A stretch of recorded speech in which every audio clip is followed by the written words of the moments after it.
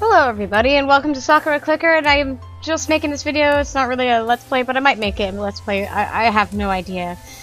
Clicker games are kind of hard to let's play to begin with, so with how things are, this is just how it's going to be. I'm gonna give you a bit of a heads up though. I have all the sound off because there is no volume control. Now, volume control is just voice on, off, whatever, you know. It's really, really loud, and I cannot like talk over it and be heard. So I have Magnolia from Demo playing in the background, and Demo's another game I will be talking about, but I'll probably have to find a way to film it. Right now, that all the little filming issues with game consoles, handhelds, cell phones, whatever, is all being worked out. All I have is Bandicam, so I'll be doing computer games as of late. So let's jump right in. So I'm gonna explain the little things here. First, here we have pets, and then we have, you know, you can customize your character if you want, whatever. You know, actually that's really cute. I'm gonna keep it. So here you have Haru. This is Haru. I decorated her purple now. Sorry, I'm gonna speak really, really fast because I don't want to make this really long like the first attempt that I made trying to do this, because I wanted to, because I thought it would help out my friends, but anybody else as well. So I'm gonna explain this really quick. When you first get in, you're gonna be a little bit confused. You're not gonna know what to do with anything. It should be quite self-explanatory from watching the videos, but I don't know. Maybe, you know, just playing with the game actually helps. Yes, I'm being a little bit sarcastic and a little bit brutish, but I mean, it's true. Playing around with the game actually helps you figure some shit out. And reading up on, you know, Steam posts and stuff like that, pardon me. Oh, you know, I'm drinking soda. What can I do? So I'm on zone 23-3. And Haru is level 749.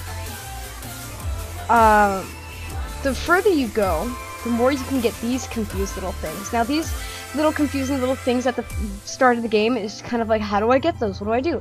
Well, you gotta level up Haru to level 450. I'll explain her passive ability, her active abilities later, and her one passive ability later. And I know I can just hold it over it and you can see what it is, but right now, it's gonna be this. So I can actually show you how these abilities work now that the time is up on them. Right now I'm making a steady amount of money. That's because I have a lot of girls. Right? Why is my game slow? What is this? I have no idea. So this little sprite thing that pops up here gives you a chunk of money. Gives you a chunk of gold, and that helps you move things along. It's actually really helpful and worth sitting here waiting for it, so you don't have to like sit here and be like, oh, defeat her so I can get the stupid gold already. No, it's actually really helpful to just kind of get the passive abilities of your allies. Now, you get a lot of allies, and there's a lot of allies, and I mean, I'm not even done picking them up. Like, Hanada, not even. So if you defeat your enemies fast enough, you get a treasure chest. So the further you go, so this is like 23. So 3-3 plus how high my character's level is. I'm guessing that's what I've read before. This is how far I am in the game. So I get 26 spirits because of it.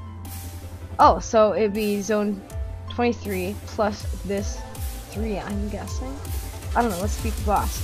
So the bosses are after every 10 enemies. So I'm gonna beat her, and you'll see here it says enemies, and she popped up again. I beat 1, and then you have 2. So here is Haru's passive. It's auto attack, so it deals 75% of click damage every 1.5 seconds. So if I do this, it takes out a huge chunk of their health. Next is Gold Fountain. So it gives 50% of stage gold per click for 20 seconds. So that's what the gold fountain does. So as you go, you could just accumulate gold this way. Don't beat the boss yet! Nah! I'm very picky with this game right now, because like, I want to save up enough gold to get the next character, but I don't want to go far enough that it gets so difficult I have to level up the girls and I'm not making enough money. But the further you go, the more money you make, and it's really helpful, so I'm glad I was able to beat that boss, because I feel like this is just going to be a huge sum of money. I click with my middle finger, so I don't know, I think it's my strongest finger. It's everybody's strongest finger. So it actually has more agility than your index finger. In some cases, your middle finger will get tired, and you will have to use your index finger. So let's get into the allies. So you spend gold on leveling up allies and Haru and buying more allies, because down here. I'm gonna pick this up. It's gonna be really chunky. Ooh, that sound. Yeah, that's what happens when the sound is off. It's a little bug, but I don't let it bother me. So when you make this amount of money right here, you can buy her. I'm not even close. So these abilities actually really help. So next you have Frenzy. Auto attacks the enemy 20 times a second for 10 seconds. And then you have Strike True, which is plus 25 critical hit chance for 15 seconds. So if I do this, you don't see a lot of criticals happening because you actually have to click to make those criticals happen. I didn't want to have anything that would disprove it, so it actually is really helpful. I want to cause so much damage that it's not even funny.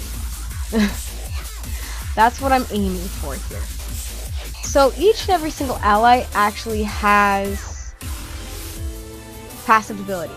So when you buy them, they come by default with this ability. So it's your ally strength, and it's always going to be your ally strength. It's just going to look different every single time. It's not going to change.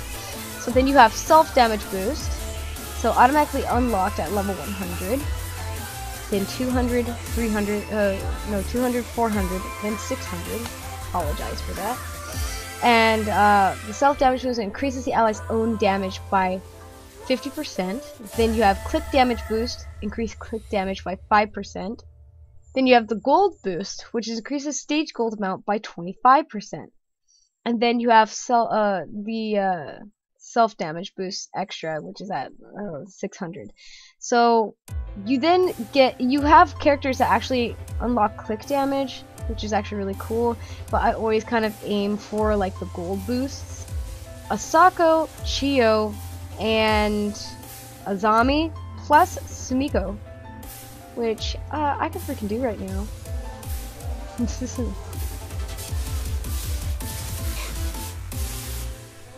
So now I have a gold boost, see? And that's because I got her level 400 for this 4th ability. And that doesn't increase damage, it increases the amount of gold in the stage. So what I'm getting now is higher. I am so glad I did that. So that really helps to keep those in mind. I would actually be very selective and frugal. Keep track of levels and keep track of abilities and what you want out of them. And I always go for like the gold ones if I can possible. Like here's a gold one. This was really difficult because the further you get, the harder it's going to be, and you want to save your money. You want to be frugal. You want to keep everything in place, so that not only do they do a lot of damage and you're able to save up enough money to get the last character, but you want to level them up enough so that they can fight the enemies super fast. And that is just very important to keep in mind, because it's actually really tough to, you know, get to a damage point where they will damage your character not the character, the enemies enough to where you're actually steadily making money. And I mean like every few seconds, you know, or every couple of seconds, you are hitting an enemy without any problems. Now I'm having a bit of a problem here because here it's beating it 3 big chunks, and it's kind of, you know, oh great, now I'll have to level up character down here, and I don't have a lot of money, so, you know, I have to sit here and wait for that to happen. So you want to be very frugal with your money. You want to save it up, and you want to let it sit there. If you want to grab sprites, if you want to grab things you can click multiple times, which is basically the gold gain, because these spirits are what level these up. You know, level these up so that you can actually rank them, so that you can increase the effectiveness of your passive abilities and other things like that for your character and for your allies as well. Not to mention click damage. So each one is very, very helpful, especially with boss timer, all damage, click damage, ally damage, critical damage, gold gain, and attack speed. You want to be able to make it steady and move it steadily forward. And that's about it. I gave you a strategy, pretty much explained everything to you. Other than that, it's a very simple game. You know, you can customize your characters, but you have to buy them from the freaking Steam store, which is really annoying, but you know, you can unlock shit as you go. I don't like it anymore. So anyway, hope you all have a great and wonderful day. And that's it for Sakura Clicker. I will see you next time.